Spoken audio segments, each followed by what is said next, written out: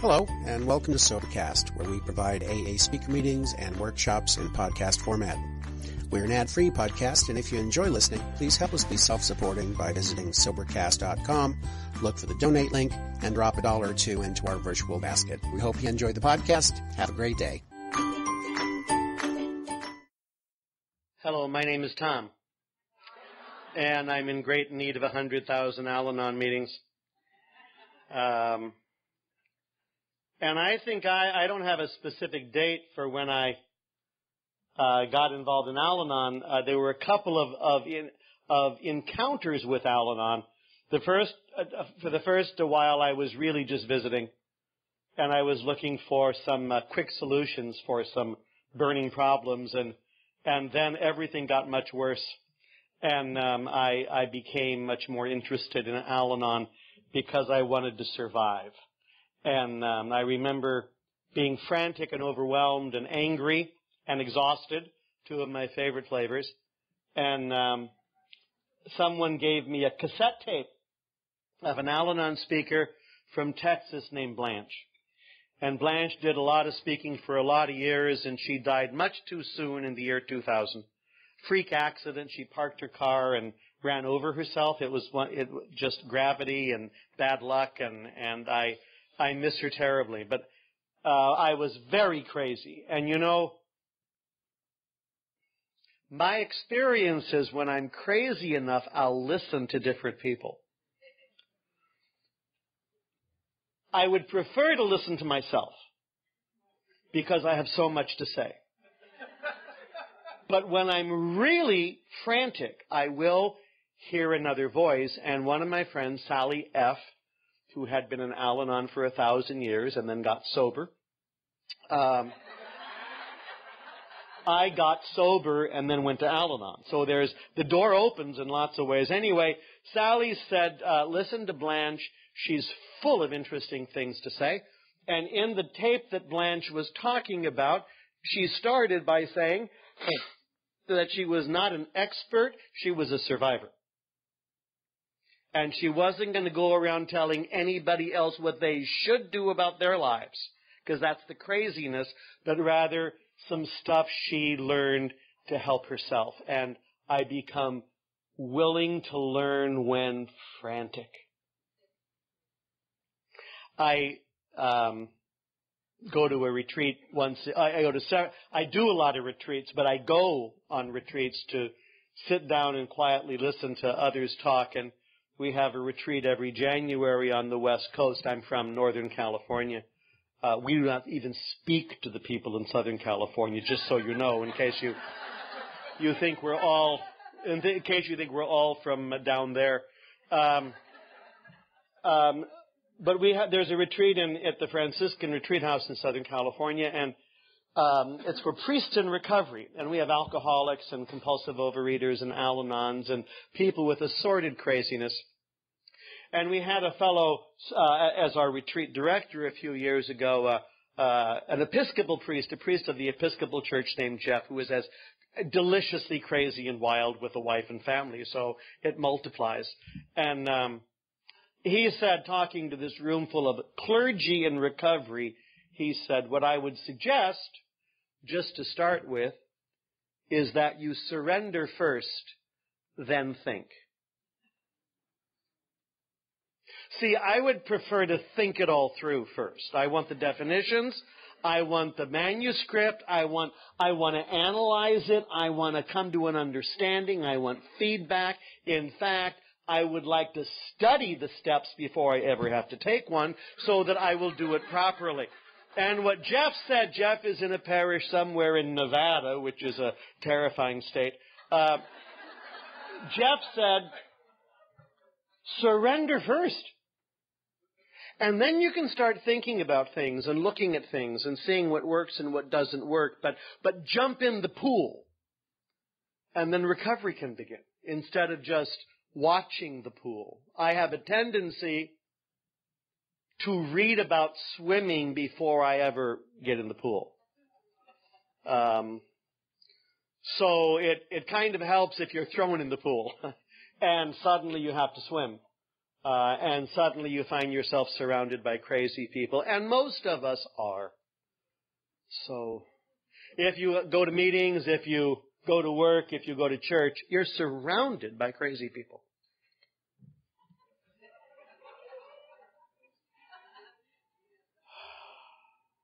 So I thought what I'd start with this morning is just some tools. Let me do a thing back on Blanche for a second. I listened to Blanche, and I listened to Blanche, and I listened to Blanche. And she is from northern Florida, and then went to Baylor University in Texas. And she was wonderful with words. Her mother said, "Be careful when you go to Texas, because you're going to meet a Texan and marry him. And if you marry a Texan, you're never going to leave Texas because they don't transplant." And she said, and I went and I did and I have. That was so, and she taught English to high school kids in West Texas, which I just full of sympathy for her as a teacher. She said a few things that I found life-saving right away. Number one, she talked about God a little bit. Her religious tradition is very different than mine. When she talked about God, I believed her. She said, as far as the God stuff goes, I was taught when I was a little girl that God helps those who help themselves. And I found out that's just not true. God helps those who ask. And I need to remember to ask on a regular basis. And I have a routine in my day where I start the day by asking for help. And sometimes I really mean it. I mean, a lot of times, oh, God, help me, you know. But sometimes I really mean it. Oh, God, there is no way I can get from here to the end of the day. Help. I was talking to a lady from a crazy family, and we were talking about asking for help, and she really hated asking for help because it meant you were weak and not organized and shameful, and you haven't done your homework, and you should, do it very differently. And I said, no, you can just ask for help. Anyone can ask for help. Anyone can ask for help. And she said, well, how do I do it right? Because some of us have a little bit of perfectionism. Perhaps not in Florida, but in other places. And I said, okay, watch. And we were sitting down next to each other, and I closed my eyes, and I breathed in 10 times, in through the nose, out through the mouth. And then I said, help!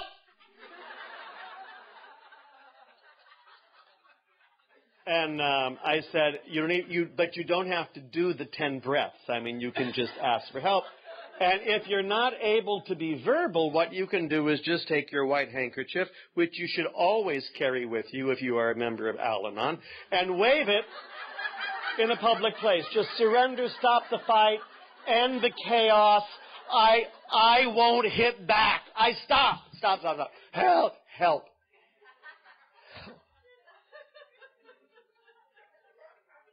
So I do that. And I would suspect that a lot of us who are here this morning are survivors. And some of us might be new to this, and some of us have been showing up for a long, long time. And those of us who've been around a little bit longer than the others of you, we get to share our experience, strength, and hope.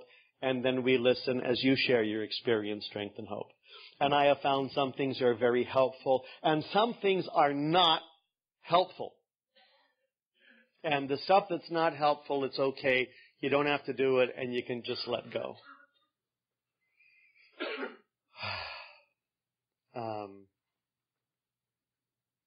I thought we'd start this morning with something useful like the slogans,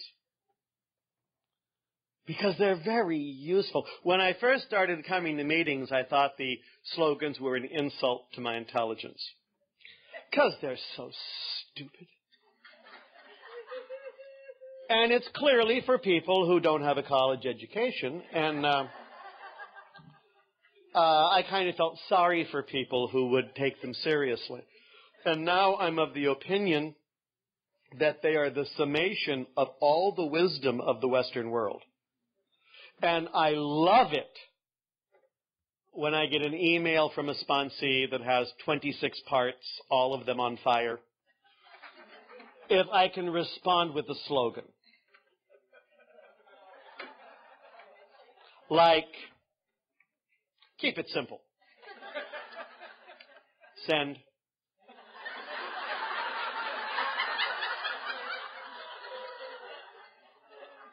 Now, I have lost some sponsees over that because they want me to participate in the drama. And when I'm in my right mind, I don't. You know? I know some crazy people and wild people. A lot of us live on the roller coaster, and we live with people who are on the roller coaster. And when I was new going to meetings, I thought I was the only one on the roller coaster because everyone else was grateful for every golden step and having perfect days. And I felt crazy. And so I went to a meeting, and someone talked about being on the roller coaster, and instantly I knew there were two of us. High, low, around, fast. High, low, around, fast. And I found out in Al-Anon that I can get off the roller coaster. And I didn't know I could do that, especially if I loved somebody or liked somebody or was related to somebody. Those are three different things. Who was on the roller coaster. If we're close, I have to be sitting right next to this person. And I found out that's just not true. I can get off the roller coaster. Well, aren't they going to feel abandoned? They already feel abandoned. However, I'm there at the gate, and when they go by, I'll wave. Hello. So they know where I am. I'm right here on the ground, both feet on the ground, breathing quietly, having a hot dog. And when you want to get off the roller coaster, you'll know where I am. Boy, there's a lot of drama and trauma with crazy. And I was at a meeting, and I don't repeat this. I don't always like meetings. And I don't always like the people at meetings. And I was explaining that to my sponsor. And he suggested that at some times, for some of us, meetings are like chemotherapy. You don't have to like it, and you don't have to like the doctor, but it will save your life. Took me about a month to call him back.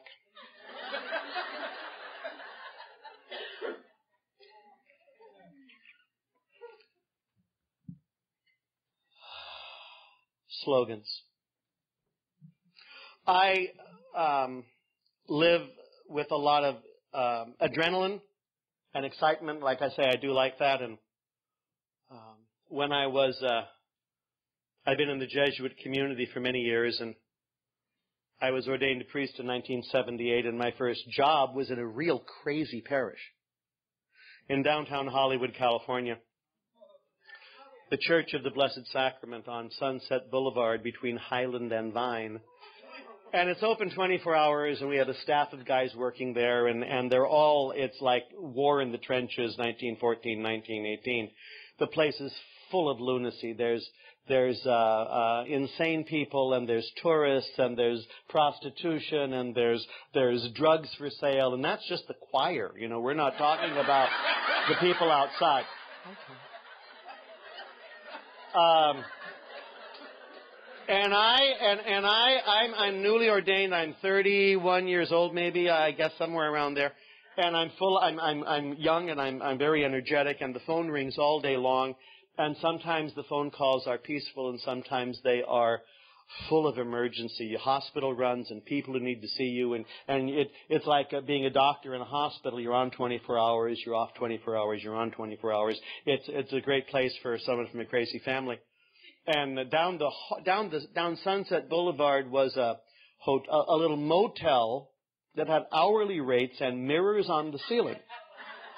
And we had housed some families there who were in trouble, and we did that too. We were the social services for a lot of folks, and I got to meet the manager of the hotel. He was a fellow named Buck Love. That's true. That was his name. A lot of tattoos, and this is before tattoos were really fashionable.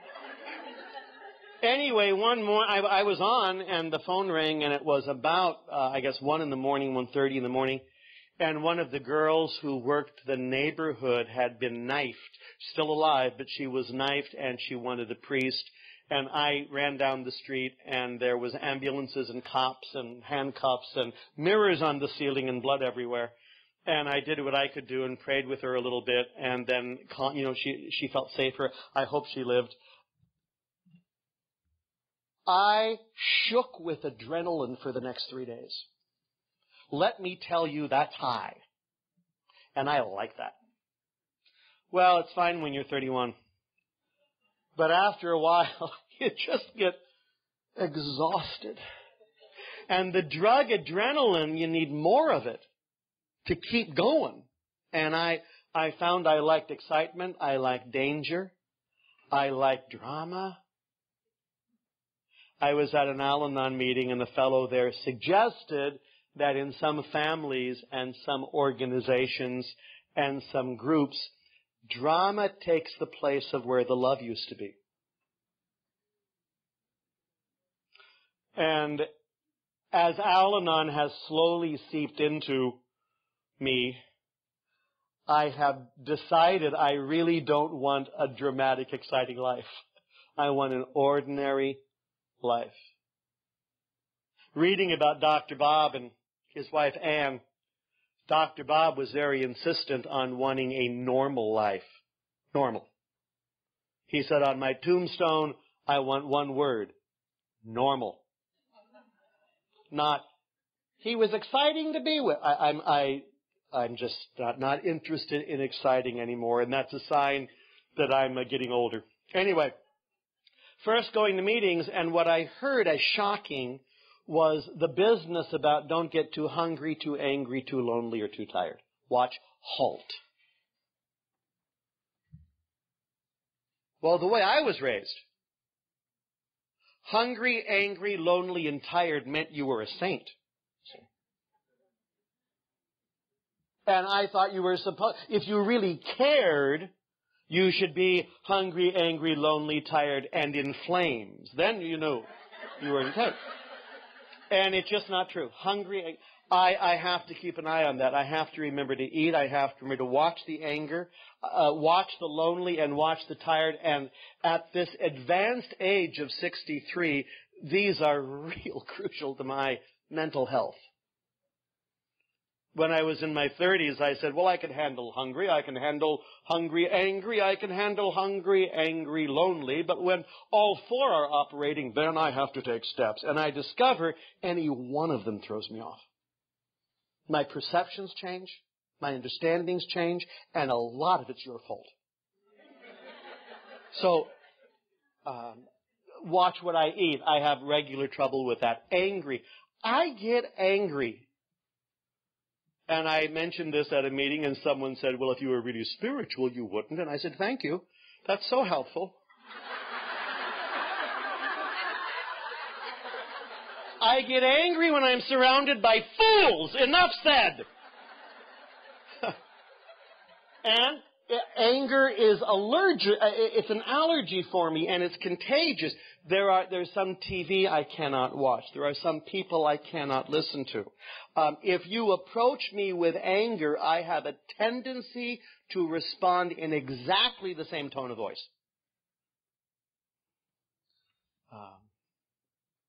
And occasionally I'm a little sarcastic. And when I'm very off balance, I think ridicule is funny. And I know when I was teaching, and I was teaching before I had any Al-Anon, and I used sarcasm and ridicule as weapons to control the mob. And I was faster than they were, and I was meaner than they were. And I remember I was sober a couple of years, but my behavior was raw and about power and control and manipulation, the favorite Al-Anon dance. And we had class evaluations, and one of the students, a bright young man, said, the class is interesting, the material is good, but I will never take a class from you again. You have a way of making people feel real small. Now, I knew exactly what he was talking about, and I had no idea what to do about it. It took some time and asking God for removing the defects of character that stand in the way of my usefulness. And slowly that has changed. I can still do it, but when I do it now, I usually feel nauseated and sick afterwards.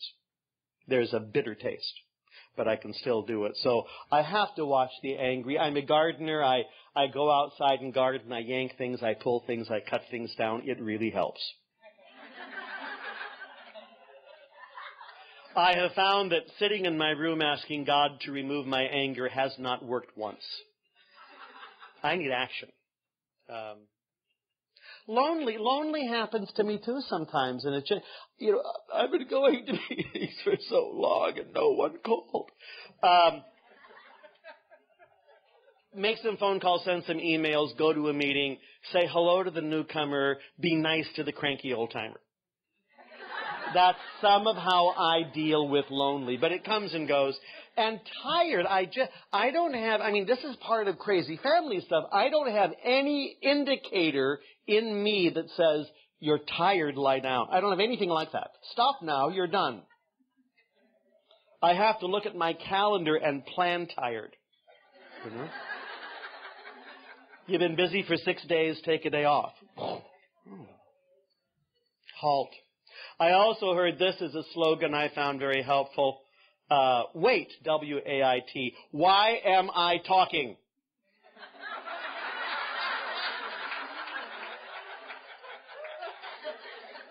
And this is for those of us who have a tendency to over-explain. See, my mother was very good at this. If it's worth saying once, it's worth saying 500 times. In exactly the same cadence. It would make me wild when I was 11 and 14. Why am I talking? Let me explain this to you. See, perhaps you don't understand my thinking. If I explain it a little more, you'll agree with, no, stop. One of my friends is Marilyn H., who's from New Jersey, and She's been in the program a long time. She's been an active member of Al-Anon for a long time because of a daughter and a grandson who sent her right to the edge. But her interpretation was not just wait, but waste. Why am I still talking? And I think that's a different nuance, A slogan that I find really helpful. When I started coming to meetings because I felt in danger, for me, in danger.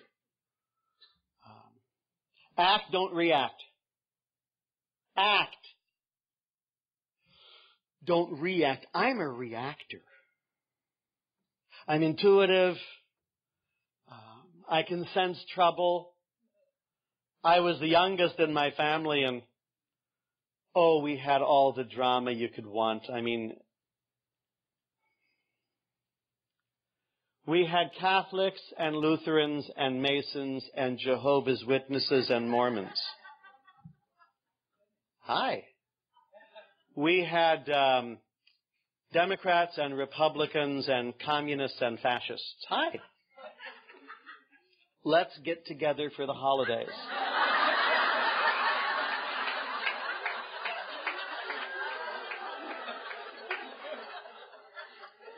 I'm born in 1947, and I'm old enough. I'm in my, a child, but still, there were still fighting over Franklin Roosevelt and the New Deal. Whenever my father had a couple of extra beers It would go back to Harry S. Truman, that damn hat salesman from Missouri in the campaign of 1948. So I learned to intuit crazy, and then I thought my job was to be the peacemaker. Everyone's firing guns. I think I will stand in no man's land and wave the white handkerchief and get them all to cooperate. And then I was wondering why I was being shot at. Act, don't react. If you approach me with anger, I have a tendency to respond in anger. If you approach me full of fear, I have a tendency to respond full of fear. I am not innately peaceful. There are times when it really occurs to me, if you're in my face, I just look to see if there's stairs behind you.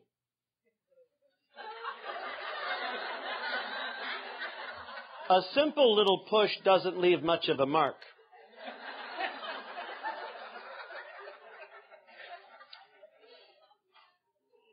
I want to ask, I want to be centered, I want to be peaceful, I want to be awake, and I want to be alert. And as someone told me, the world belongs to the alert. I don't want to be shut down, and I don't want to be blind with anger or rage or greed. I want to be awake and alert and centered. And when I can do that for a period of time, the day goes better. But oh boy, there's drama. One of my brothers married into a family where they sue each other. They're getting ready for a Jerry Springer show. And I will confess this to you, but please don't repeat it. I watch Jerry Springer and I get it. I mean, that's where I'm headed if I don't get to a few more meetings this week. Keep it simple. Keep it simple. Well, I like complexity. I like looking for root causes. I love reading books with footnotes, big appendix. And the adrenaline that comes up in my brain and my heart looks for complexity. I was doing a little bit of traveling and I wanted to see everything.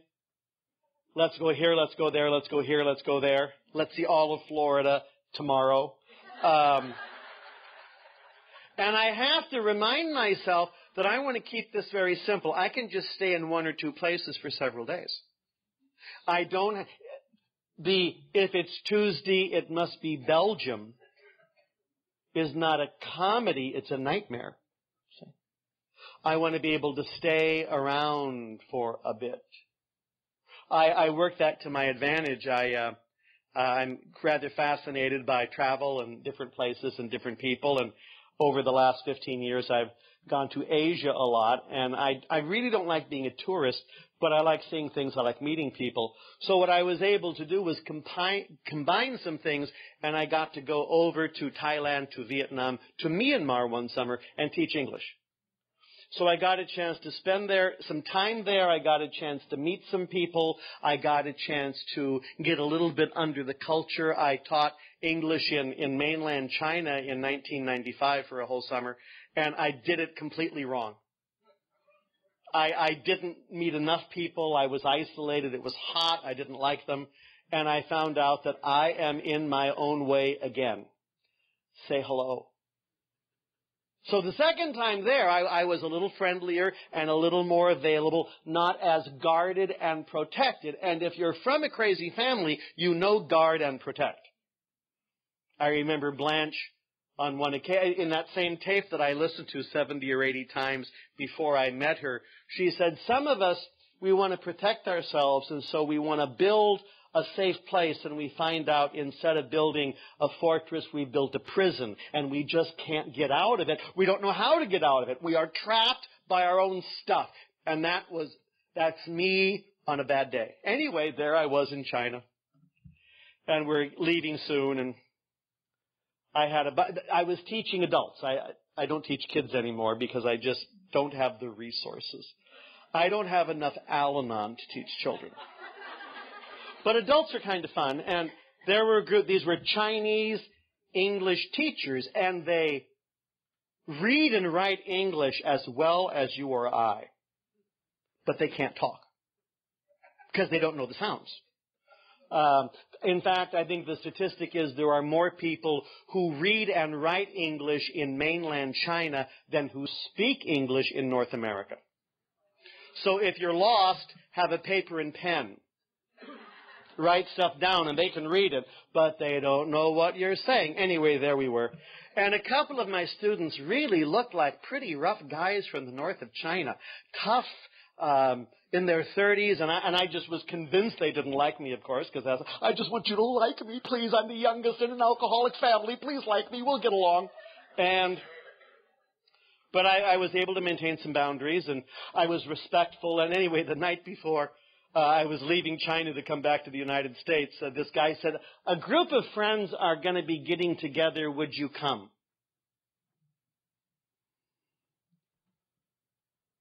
Well, 2 years earlier, I would have said no, because I know they're going to kill me. My sense of danger, you know. But I said, okay, so I was waiting, and he showed up on a motorcycle back. And what I learned in, motorcycles, if you're riding on the back of a motorcycle, it means death. That's what it means, and you're going to be killed, and it's going to be very sad. And you hope for death because you don't want crippled. And do you see how my mind works as I'm evaluating situations? Anyway, I hopped on the back, and I had no idea what to expect, and I was sure not in control. And I asked God for help. Help him drive. Help us get there. We got there, and it was a bunch of young Chinese men and women, and there were like 8 or 12 of them. And they were all they were planning to migrate from China to Canada. They wanted out of China. They wanted a different future for themselves and their children. And this fellow I was a little afraid of, who looked like he was such a tough guy, a father and a husband, and he wanted to know,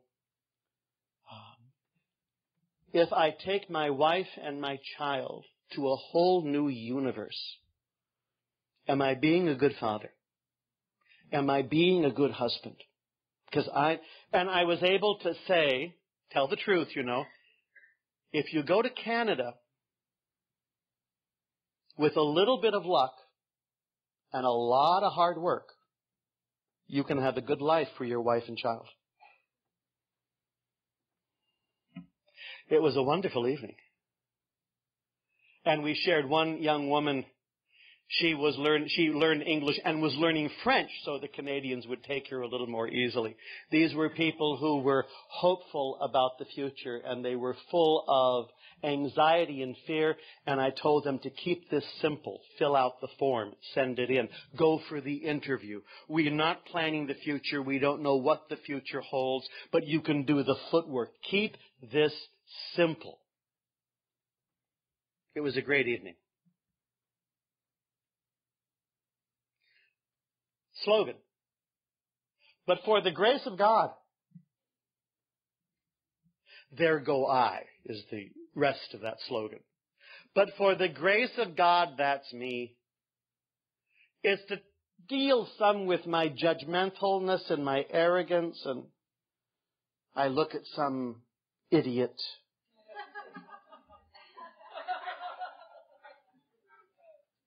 But for the grace of God helps me realize that change a few things, and that's me.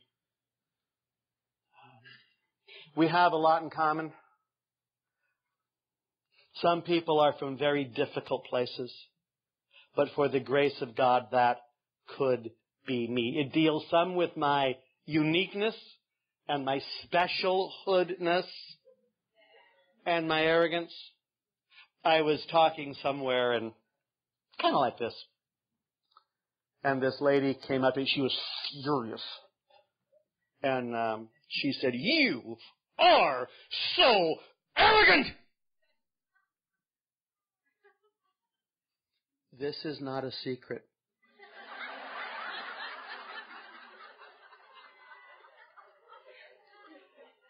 And because that day I had a perfect Al-Anon program, what I said to her was, yes.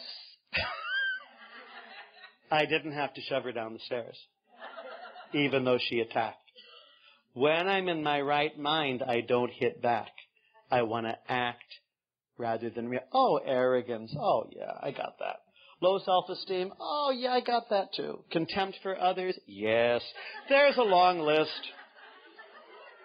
I have a tendency to think that if you disagree with me, it means you're stupid. I have a tendency to think if you disagree with me, you shouldn't vote.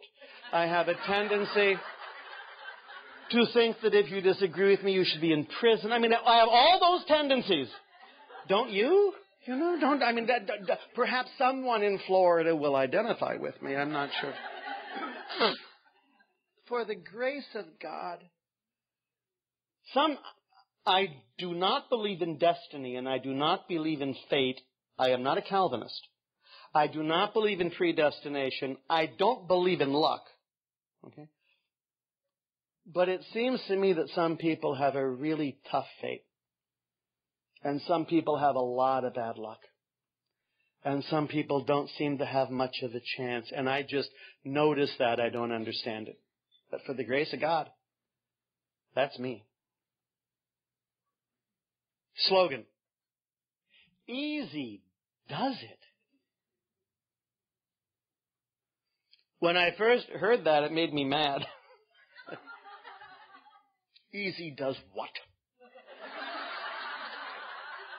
Well, I think it's for those of us who are a little too tense, a little too clenched, a little too obsessive.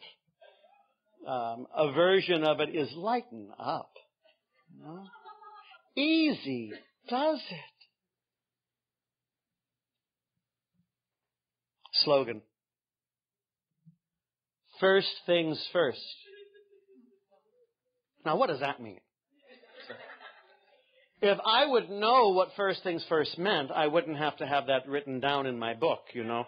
But I sometimes don't know first things first. I get very confused by a lot of stuff. One of my friends is much worse than me on this than I am, and I would recommend having a few friends who are worse than you so you can compare. It really helps. And my friend Mary is alcoholic family, a little chaos. First husband, alcoholic. Mary's brain works like this. Let's see. The kitchen's on fire. The cat box needs cleaning. And I should match all those socks.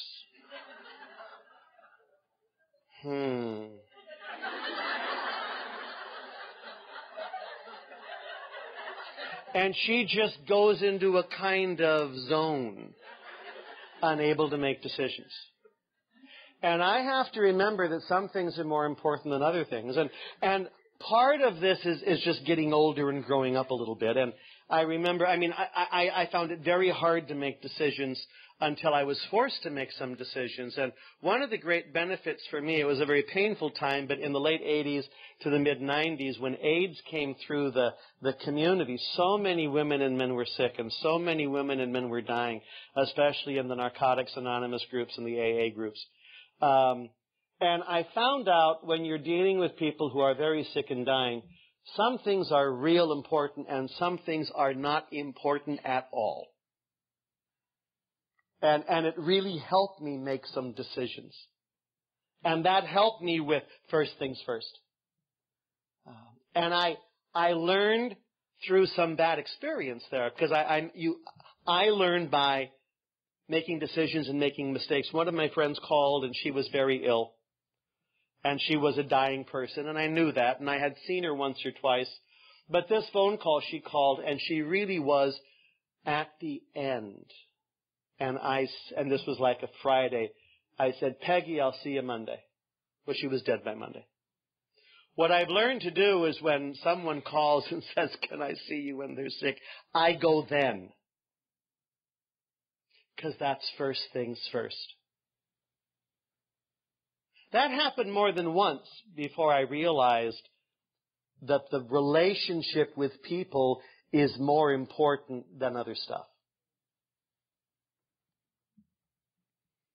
Slogan: just for today.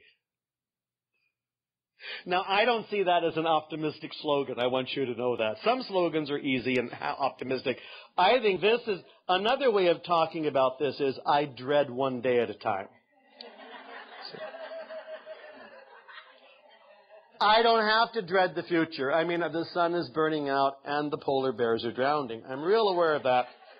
But I find there is more than enough to dread just for today. And I'm going to focus on that, and I'm going to get through that, and some things are important, and some things are not important. And what's helpful and what's not helpful. And I have to make some decisions. And that means saying yes to some things and no to some things. I really find that exhausting. Slogan: let it begin with me.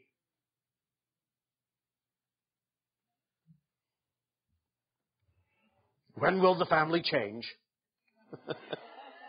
I spent a few years furious at my parents because they wouldn't change. And I would over-explain and yell at them and not talk to them and try to manipulate and send them things. And they would do the same with me. I mean, there was learned craziness here. And I had to come to the realization that if something is going to change, I'm the one that has to change it.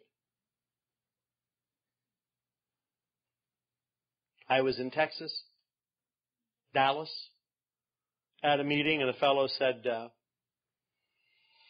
there's the serenity prayer, and we talk about the things we can change and the things we can't change. He said, what are things I cannot change? I cannot change you. I cannot change the past, and I cannot change the truth.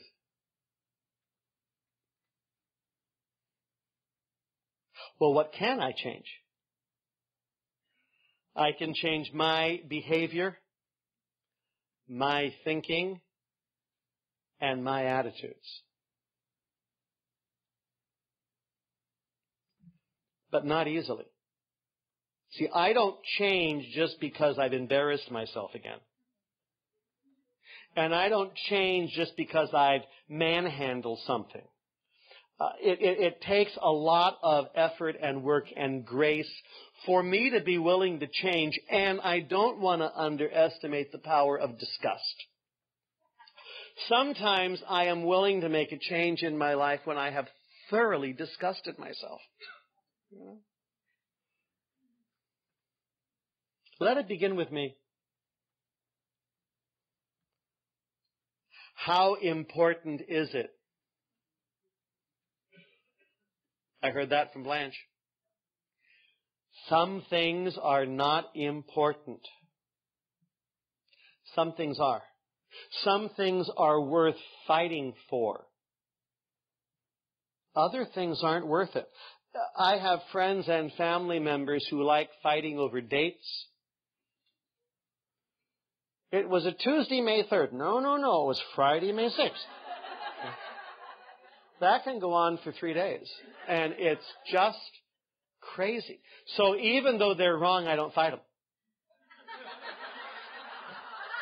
It's not worth it unless I have mental illness that day, and then I'll fight them.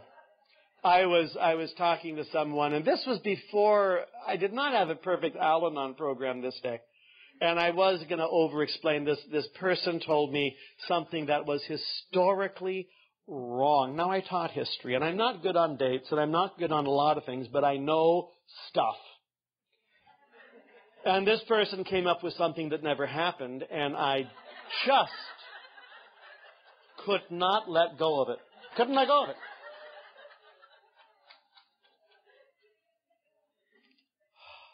Some things aren't important. Well, I've proved my point. Yeah. And you've made everyone crazy. That's when the white handkerchief comes out. Just stop. Stop.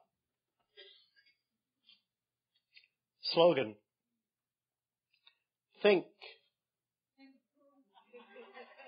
Now, this is tricky for us Al-Anons because it's what we do. See? Well, we don't think, we obsess. There's a difference.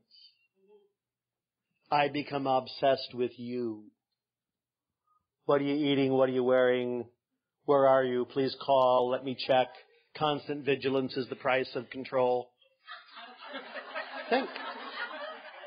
And what I have to pay attention to is I want to be someone who thinks rather than someone who just obsesses. And a lot of it happens in the head, and I can get completely obsessed with some stuff. And there's no oxygen there. I can't breathe. There's no freedom there. But my head's very, very busy. That doesn't mean I'm thinking. So I stumbled across a teacher from New York named Bill O'Malley, Jesuit, taught high school kids forever. And Bill wrote an article about education, which it can be so abstract. If you're a teacher, they make you take education classes, and boy, that makes the Bataan Death March look good. I'll tell you, it's just endless. And you don't die, you're just miserable, and it just goes and goes and goes. Anyway, in this article on how classes work, Bill said, we need to teach kids how to think. And we don't do that. We teach kids to memorize. We teach kids to pass tests, but we don't teach kids to think. And so Bill said, how does the brain work? There's 5 things that happen. Number 1, you gather data. Get information. Read stuff. Do tests. Gather data. Number 2, sift it to get the best, because some of it's crap. Sift it to get the best, the most reliable, the most interesting, the most promising. Number 3, put it in some kind of order. 4, draw a conclusion. 5, put it out to be criticized. I'll repeat those 5 points. It's called the scientific method. It's how the brain works, when it works. Gather data, get some information, learn new things. Well, I'm going to go and look at the same books I've always read and try to come up with a different answer. Maybe not. If I don't put in any new information, the answer will come out the same. Gather data, sift it to find the best. Put it in some kind of order. Draw a conclusion and put it out to be criticized. Oh, I don't want to be criticized. Oh, please don't criticize. I'm not criticizing you. We're talking about the process. It's valid or invalid. It works, it doesn't work. Yes, no. When I can do that, I can learn. I can learn. Now, I don't watch a lot of Dr. Phil. I really don't. But I've watched a couple of moments where he's been talking to someone who's a complete lunatic doing impossible things that don't help. And Dr. Phil will just say, how's that working for you? See, he's asking the person to reflect on the experience. How's that working for you? Not very well. Let's try something new. Let's get some new information. When I go to meetings, a lot of times I get some new information. When I read the literature, regularly I get some new information.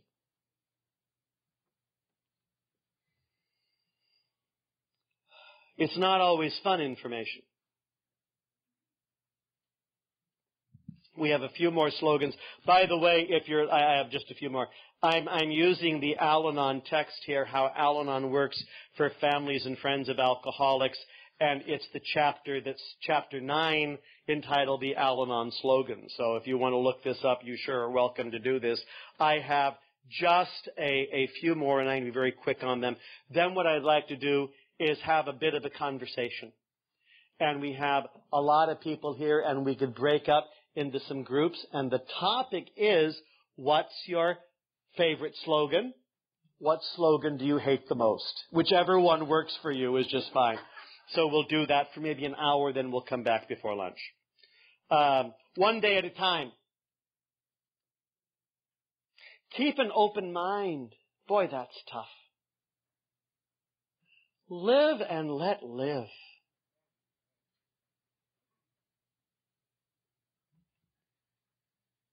You get to live and so do I. You get to make mistakes, so do I. You get to have life experiences, so do I. Live and let live. I ran something by my sponsor once, and I thought it was an exceptionally clear new interpretation of the entire program. And so I explained it to him with small words, and a couple diagrams so he'd understand. And he said, I don't know anybody who's been able to do that and live. Keep me posted. That's kind of a live and let live. Let me know. This is all an experiment. And the last slogan listed in the text is, let go and let God. Let go and let God. And that deals with those of us who are trying to manipulate every outcome, which is exhausting. Exhausting. So that's a bunch of slogans. There's a bunch of us in the room. What if, and I, some people hate small groups. Just go somewhere else, and then tonight you'll wonder why you have no friends, but don't let that bother you. What I would like to do is kind of mix things up a little bit so you won't be sitting next to your best friend and you might meet someone a little bit new. And we'll do this for about an hour or 45 minutes. And what I would suggest is this, maybe 6 groups. How many, and the group number 1, those born in January and June? Raise your hands. All right, that's group 1. February, July. Group 2. March, August. April, September. Perfect. April, May, October. Does that work? Anybody not in the group? Oh, I know. What am I going to do? How about November and December? Yeah, November, December. Break up. There's places. Have a conversation. Be back in an hour.